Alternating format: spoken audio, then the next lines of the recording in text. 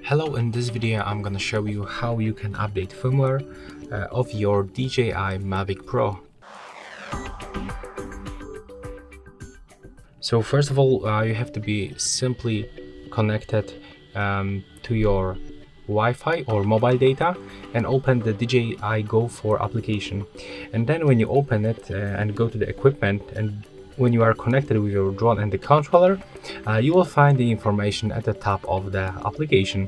So when you click on this information icon, you will find the description of this update. As you can see, that's the size of the update, there's the version, and basically the base information. So we have to get our remote controller above the 40%, and it will take around 30 minutes.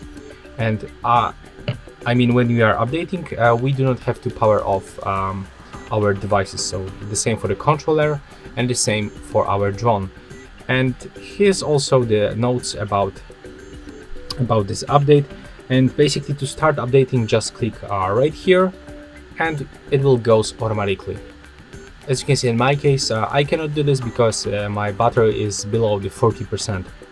So yeah, that's how you can do this. It's really easy to find it. Just read the base information and you will be easily going to the steps in this application. So that's all for this video. Hope you like it.